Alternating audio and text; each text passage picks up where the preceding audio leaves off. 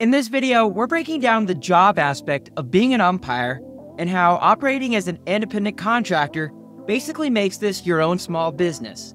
We'll talk a little bit about what it means to be an independent contractor and all the steps that are required of you to successfully run your own business.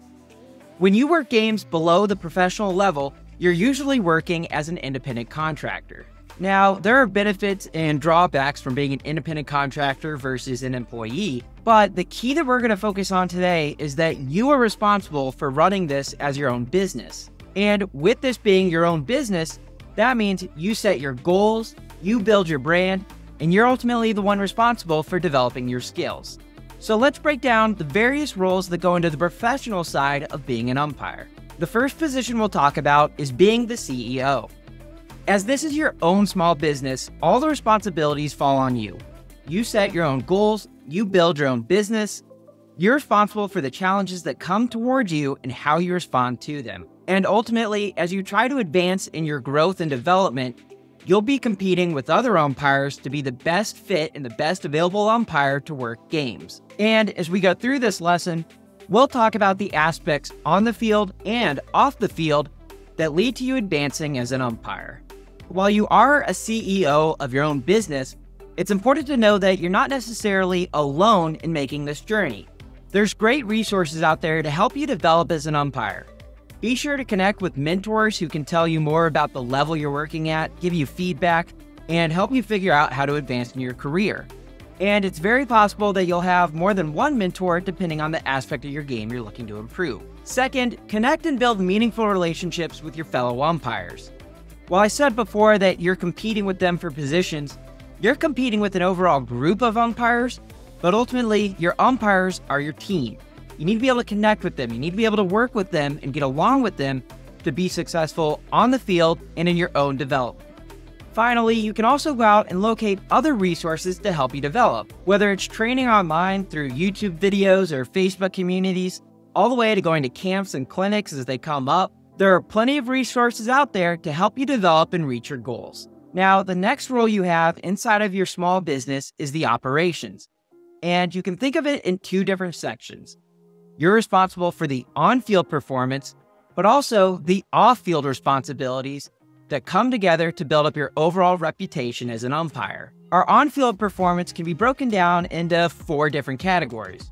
There's our rules knowledge, our mechanics knowledge, our game management, and our physical abilities.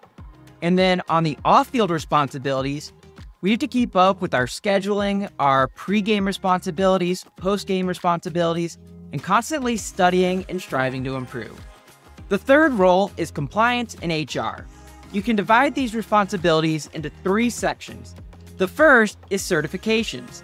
This includes things such as registrations, camps, clinics, and tests. These are all the paperwork aspects and the basic training requirements of the job. And it's important that we keep up with them and never let anything slip past the due date. While your assigners and association leadership will do everything they can to try and make you aware of the processes that need to be completed, you're ultimately the one responsible for making sure they get done. And oftentimes, there are deadlines associated with these various requirements, and that deadline is a no exceptions deadline. It's important to come up with these due dates as it comes throughout the year. We have to remember that just because we're in the off season doesn't mean there aren't requirements that we're still needed to complete. The second aspect is relationships. There's no HR team to help you build and repair relationships. So it's important that in every interaction, you're thinking about what is the effect that this is going to have. And there are many relationships that you have to foster and build as an umpire. This includes relationships with assigners, leagues, umpires, coaches, fans. All of these different individuals will have a relationship with you, and it's important that you're always looking to build your brand with these individuals. The third category of compliance in HR is professionalism. As we said, this is your own small business, and it's important that we think of this as a job. This is a professional job that you're being paid to do. That means showing up with a crisp uniform. It means having good communication with both your assigners, your bosses, and the coaches and players. It also means coming to every game with a positive attitude and a body language that shows you want to be there and you're engaged and ready to go.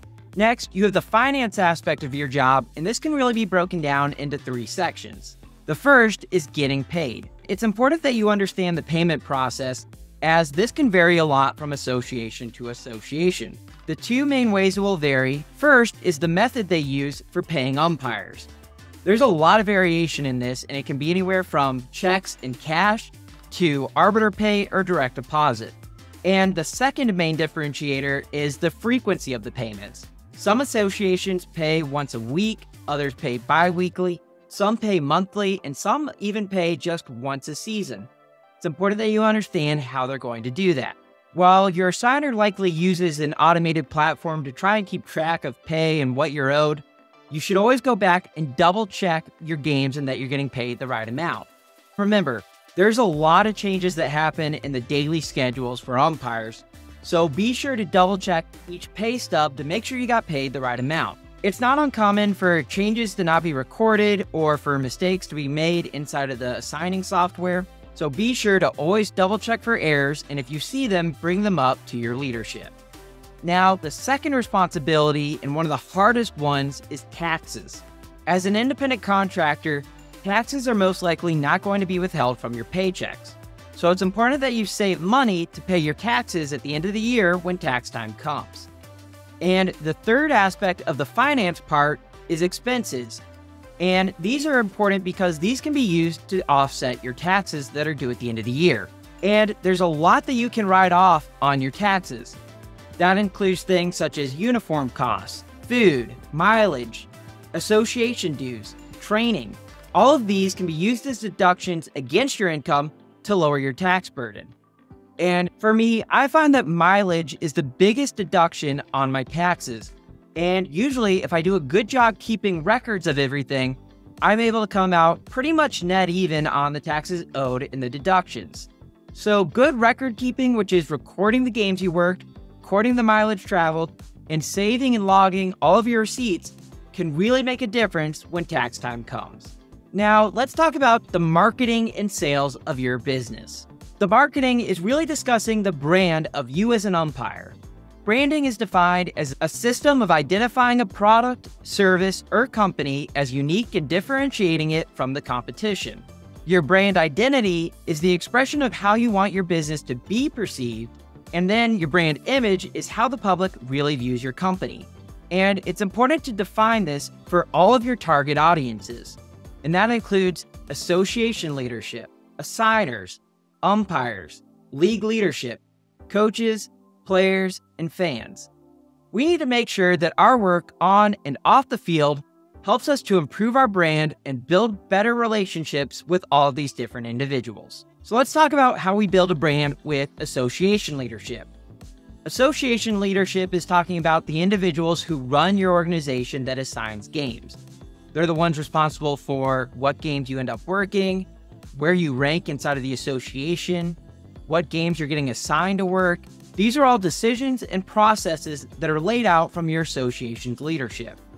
And a positive relationship with these individuals helps you to advance both inside the association and if you want to go past the association into higher levels of baseball. The ideal brand identity for an umpire when it comes to working with an association. We want to be known as a reliable and professional team asset characterized by a teachable, humble, and enthusiastic attitude towards continuous learning and growth as an umpire. Now, while there's a lot that goes into building that brand identity, here's 3 easy positives that you can immediately try to bring to help grow that relationship. First is being self-sufficient. Association leadership is usually vastly outnumbered by the membership, so try to be someone that doesn't require a lot of hand-holding to get everything done. Keep up with your emails, keep up with your responsibilities, and this will be a huge benefit to your association leadership. 2 other factors that play a role in your reception inside of the group is your attitude and your listening. Attitude is how you present yourself both on and off the field. Are you engaged? Are you social? Are you active? Do you look like a leader? These are the aspects of a first impression that, if done well, help you to build your brand inside of the association. And the third most critical aspect that association leadership wants to see out of you is your ability to listen. They want to know that you can take critical feedback and then use that feedback to improve your performance. Now, there are 3 aspects that immediately hurt your brand with association leadership. The first is being bad at taking feedback. As a general rule of thumb, when somebody is giving you feedback, always say yes. Even if you know that it's incorrect feedback, simply say, okay, I appreciate it. Take the feedback and don't argue with the person giving it to you. After you get the feedback, then you can decide whether or not it's feedback that you want to try to incorporate into your game. What gets back to leadership in a negative way is individuals who aren't willing to take feedback from other umpires. And this leads into the second aspect, which is being arrogant, and the third, which is unprofessional. Everyone can improve when they're on the field. There's no umpire who's worked a perfect game, and it's important that we're always striving to improve. We should go into every game with an understanding of what are we working on today, and how can I improve? Be a professional out there, and a professional is someone who's always trying to get better on the field. Not being great at balls and strikes, safes and outs, association leadership can move past that. But they want to know that you're someone that shows the professional aspects of an umpire. Show up on time, look good in uniform, and manage your relationships. Now, let's talk about your brand with the assigner.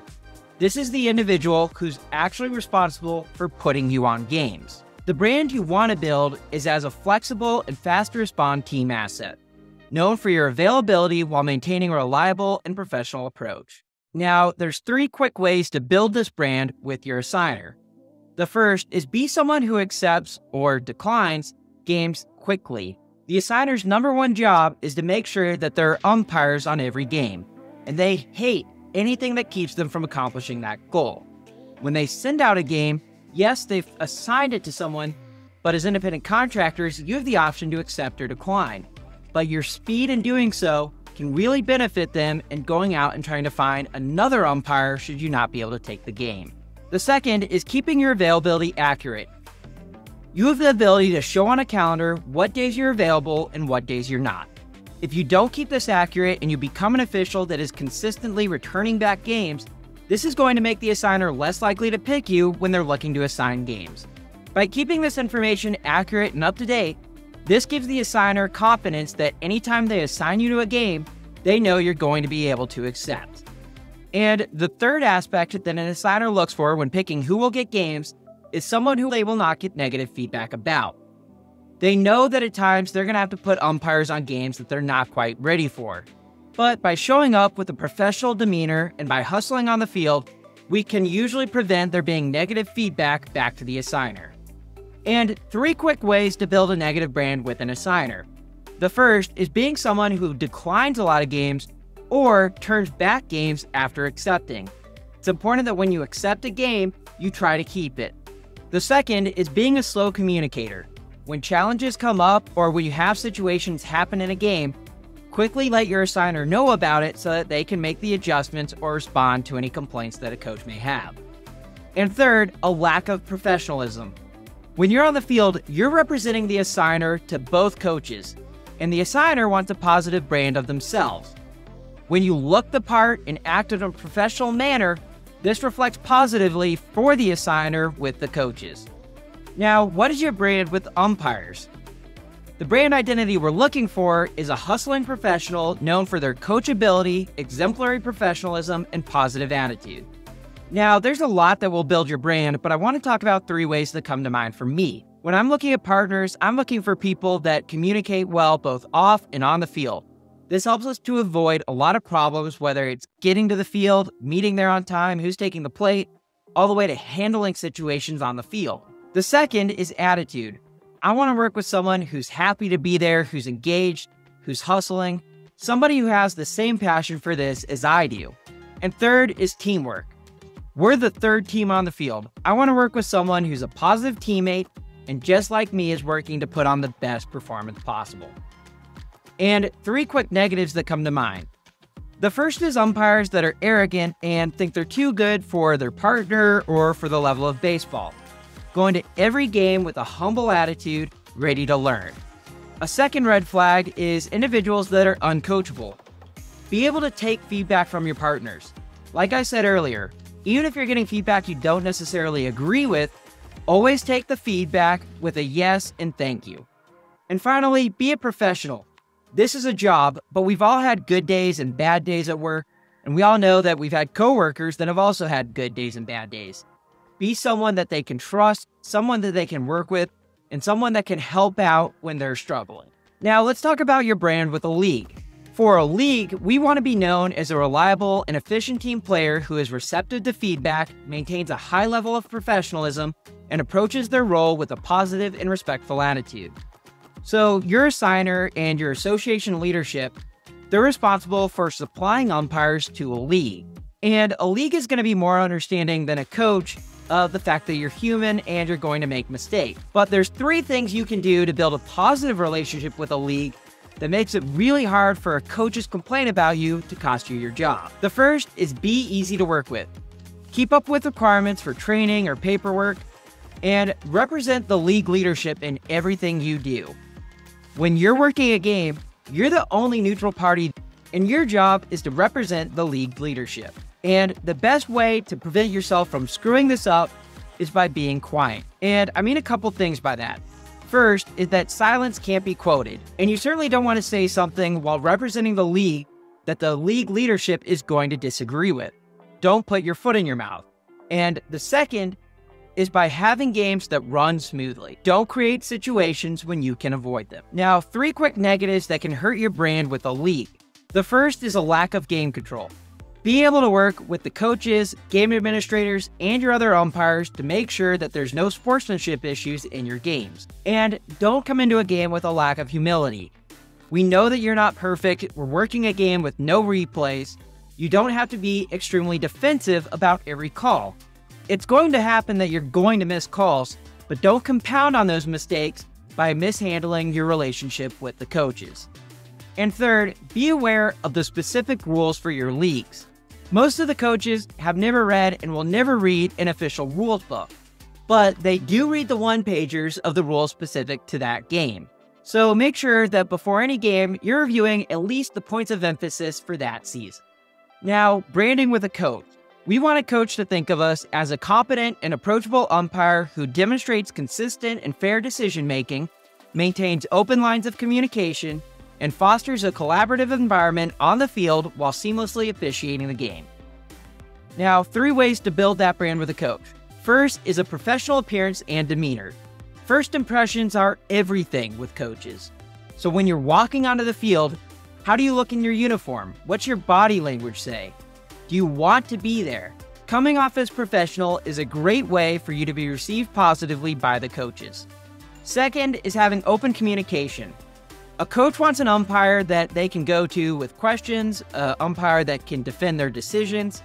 We don't need to have the coach coming out on every call, but don't be standoffish. Be open to conversations and discussions about rulings.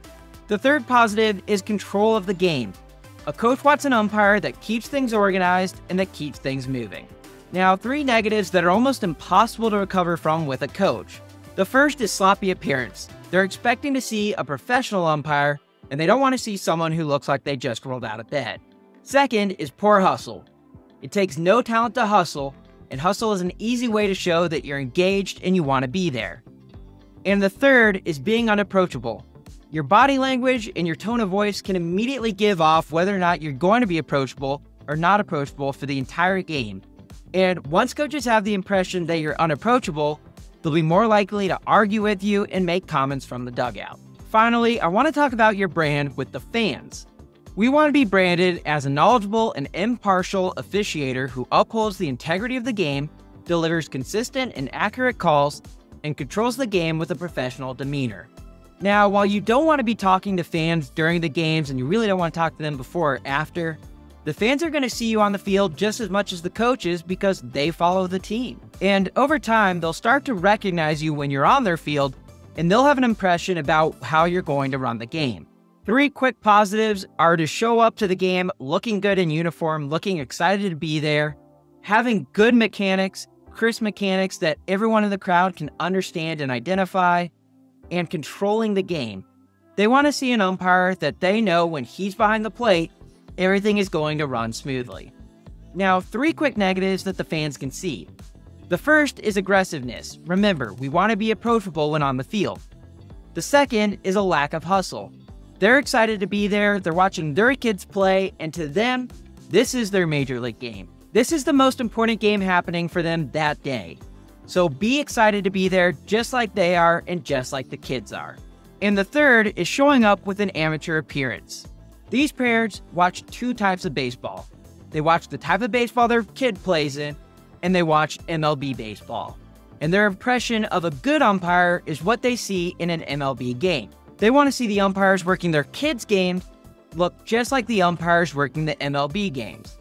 Obviously, we're not going to be the same quality, but try to come off with the same body language and the same professional mechanics. So that's our review of how you're running your own small business as an umpire. So before moving on to the next lesson, first, I want you to record what is your current goal in your development as an umpire.